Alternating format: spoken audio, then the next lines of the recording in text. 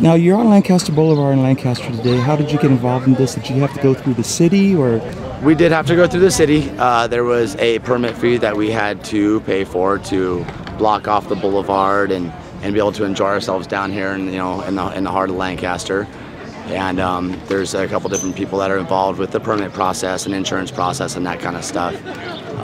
Scott Ehrlich, who's the owner of Beck's and a lot of the stuff down here on the boulevard, was kind enough to help us out with some of the things that we were doing.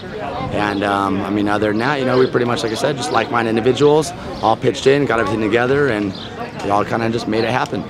Now, how's the turnout? Is it what you expected? The turnout better, was less? phenomenal. We had approximately 15 cars from Inland Empire. We had a few from San Diego, Orange County, Los Angeles, all came up. It was a very good turnout. We wanted to show them what the Antelope Valley was about, and we think the Boulevard is what the Antelope Valley is about.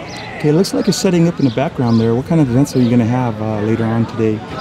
Is there going to be a car award ceremony? Just like raffles. We're doing raffles for different things, purses, belt buckles, things like that. Food for everybody that came out, and sodas, water to keep you hydrated in this heat. Yes, okay. So you want to identify yourself? I'm Matt, the president. Okay. I'm Dominic Starr, the vice president of the Antelope Valley chapter. All right, thank you very much.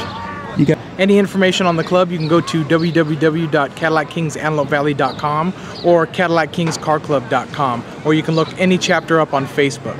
Now, do you have to own a Cadillac to belong to the club? You do have to own a Cadillac okay. to belong to the club.